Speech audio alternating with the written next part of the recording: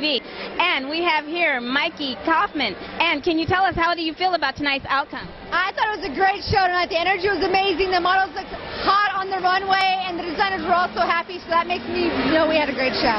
Yes, I mean, I could feel the spirit in the room. It was just absolutely amazing. And the models, they sure did strut their stuff. Tons of activity out here tonight, huh? I love it. It was swagger, swagger, swagger.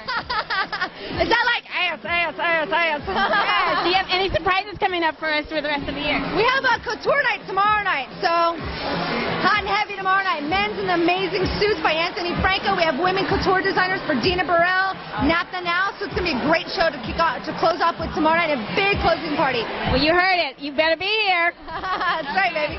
Thank you so much. Watch Diversity News. Yes, I'm Gisele Rebeiro-Ozeri for Diversity News TV. Oh, one.